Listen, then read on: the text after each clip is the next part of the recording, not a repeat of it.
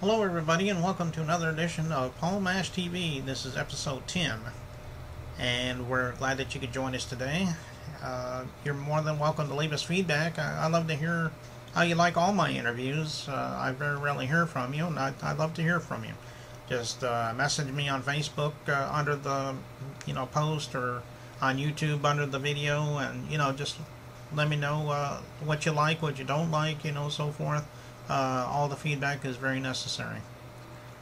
On this interview, Paul Mash TV, we have, for those of you that are Ozzy Osbourne fans, we have a guy that's called Little Ozzy. He's a very short man, and he does an Ozzy Osbourne tribute show. And he's really good, and I think you're really going to like him. So if you haven't heard from him, you're in for a real treat. So without further ado, let's go ahead and start the show.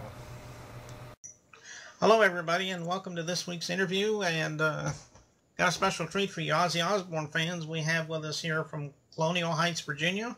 Please welcome Little Ozzy. Thanks for stopping by the show. Thank you for having me, man. Okay.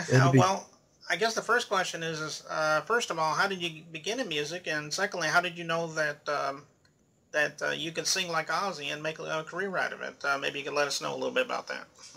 Yeah, well, been involved in music pretty much all my life. My grandmother was big into entertainment. Mm-hmm. As I grew up, she was she did a lot of pageants and modeling. She taught modeling.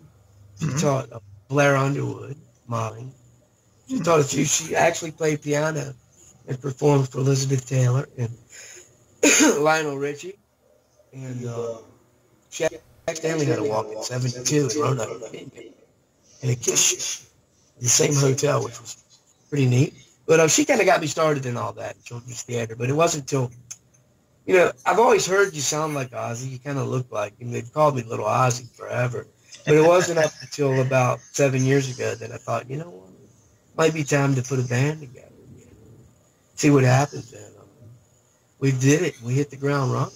It's been success after success. It really has. Oh, okay. Yeah, that's a pretty good story there, Little Ozzy. What would you say, besides Ozzy Osbourne, is there any other influences in your life that encouraged you to be a musician? Oh, man, lots of them.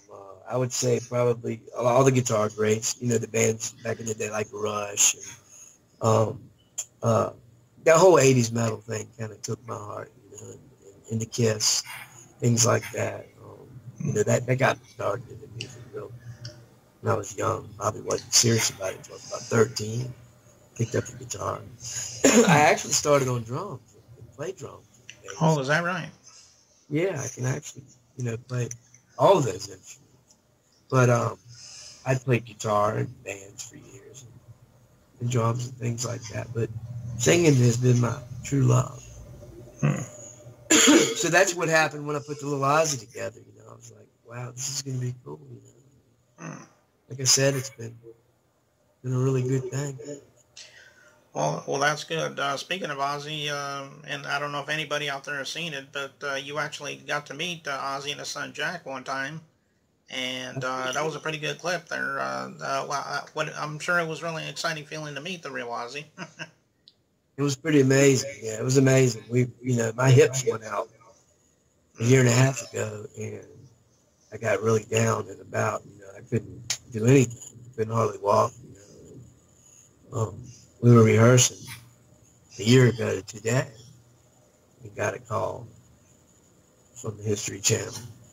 Said that Ozzy and Jack were coming to Virginia, and they wanted to meet Little Ozzy. So we were really excited, and he got to spend time with my guys. Not only me. They didn't include that footage, sadly enough, but Ozzy was so kind, and Jack both, to spend time with us afterwards. Wanted to meet the band. We went outside. He took pictures and things. He was just very kind soul. They both were total gentlemen. It was an incredible experience.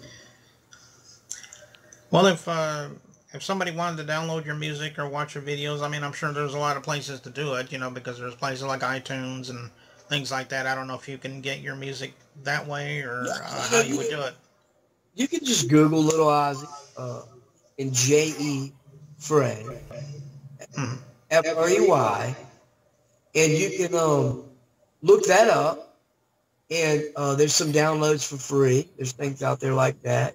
Mm-hmm. Or you can also you can email me at littleozzydope at AOL.com, DOAK.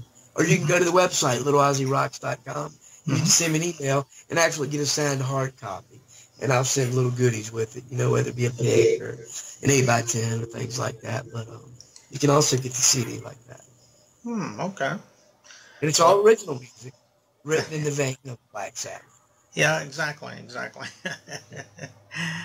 um, well, that's about all I can really think of there, Little Ozzy, but we appreciate you coming on the show. And Oh, I say this to all my guests, if you ever have anything new to plug one day, you're welcome to come back for a second interview. We'd love to have you yeah. back. I would love it. And I would love to give a shout out to my guys. I always do. Doobie Lanzlotti couldn't be a better man on the drums for us.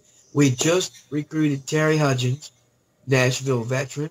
Mm-hmm. He's about 9 hours away from us, but we're making it work. And he's going to be our new bass player. We just got him last weekend. And Cam Lane, one of Virginia's finest guitarists. They comprise Little Ozzy. If it weren't for those guys, I couldn't do it. And please visit us, littleozzyrocks.com. Okay. Well, So much. congratulations to you on getting that guy for your bass player and all. And I hope it works out for you, that. So, Thank you so much for having me. all right. Well, I guess we'll be taking off here, and we're going to watch a video by Little Ozzy in just a second here. So, we'll wait. We'll be right back. Indeed.